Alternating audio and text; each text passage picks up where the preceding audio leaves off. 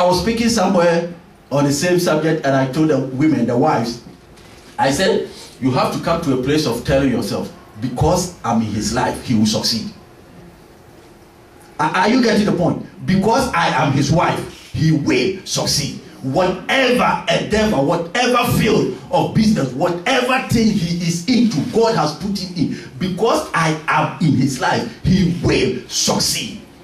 And you say this with confidence, knowing that Jesus is with you. And by the power of the Holy Ghost, you will start with your man to succeed. I mean, you look at your man and you tell him, Ali, you will succeed in life because I'm your wife. Amen.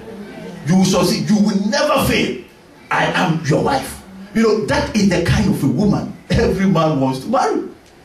Are you getting it? But like I said 2 weeks ago, the problem with marriages today is because, you know, is that we marry on the basis of our culture and tradition. That is not in line with God's word. And so the woman gets into the marriage and she has already been poisoned by relations. Are you getting it? Like I said the other time, that the lady is going to her marriage and they sit her down and say, listen to me, men cannot be trusted. So as you are going, be careful. Be careful, men cannot be trusted. Open your eyes. And when they tell you to open your eyes, while your eyes are not closed, you know what they are telling you. Are you understanding me? And so the woman gets into the marriage with this at the back of her mind, that men cannot be trusted. So now she's not open to the man. And she begins to do secret things the man doesn't have any idea.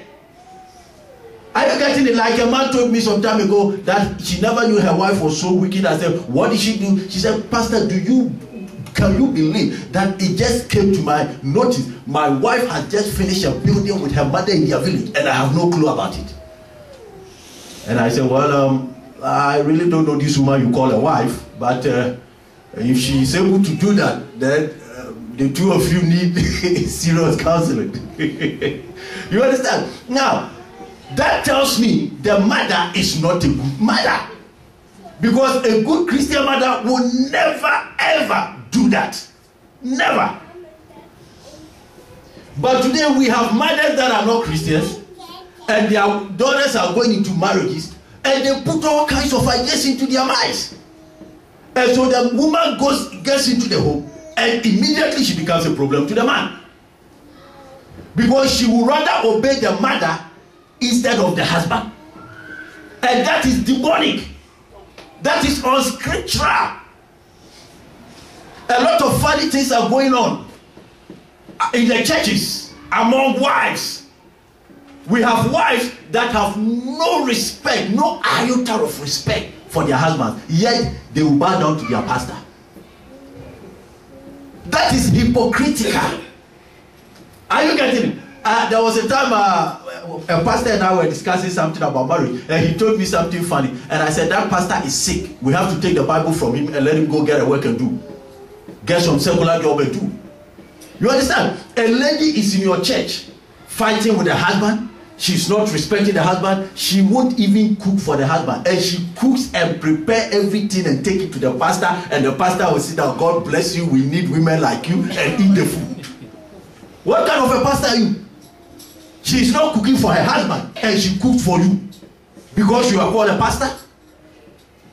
Are you understanding me? But all these things are going on.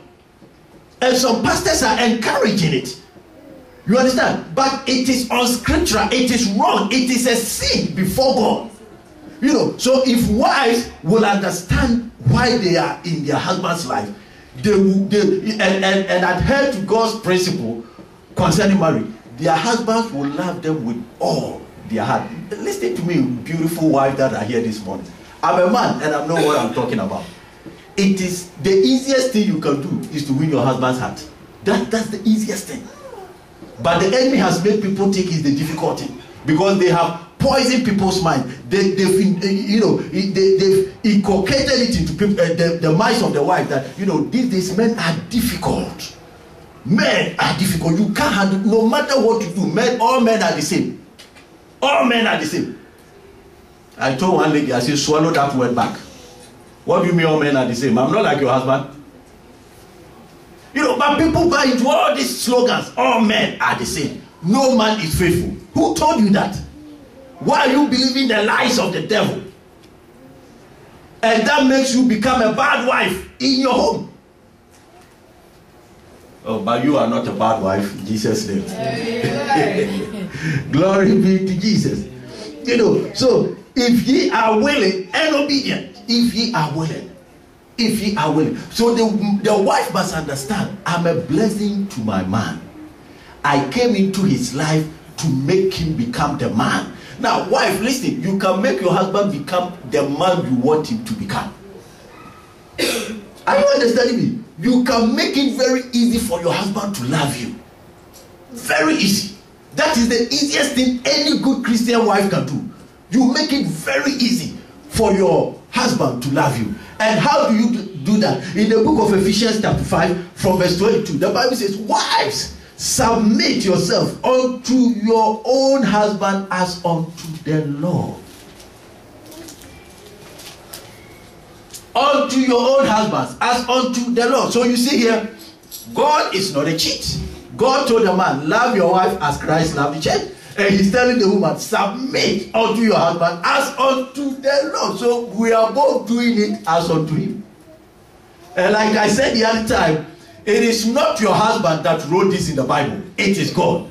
And so you are doing it as an obedience to God, not your husband. So if you tell me my husband is that man, he is that difficult, so I will not submit, then you are telling God, God, I won't obey you.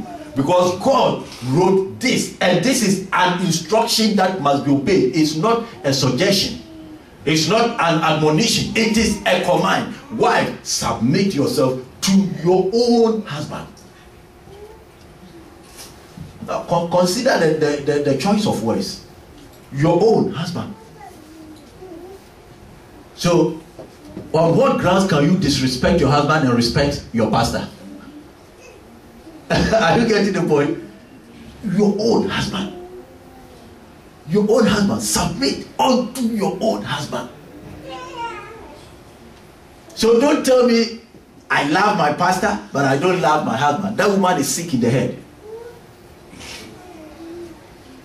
Because what she's doing is unscriptural. It's not right. Today, some people some women will treat like they hear pastor, a certain pastor is in town, they'll be shaking, running around, they will even call off from work to serve the pastor. I'm not saying it is wrong, but this is it.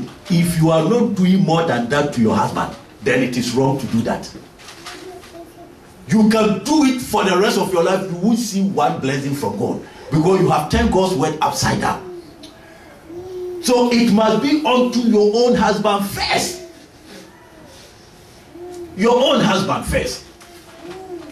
You know, but today, the enemy is deceiving people into thinking, or deceiving wives into thinking that it is foolishness to do that.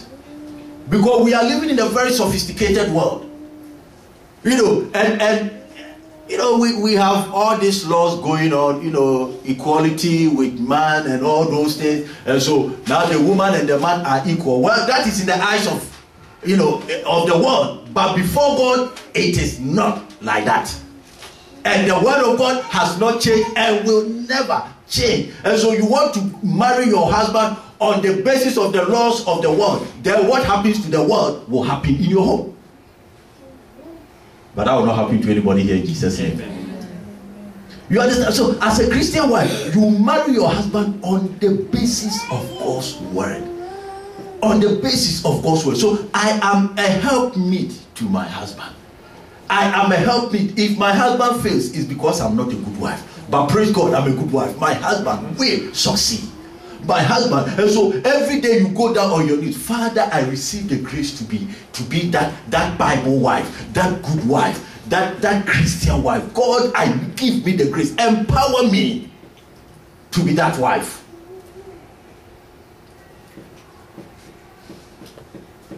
You are not the wife that marry on the grounds of materialism.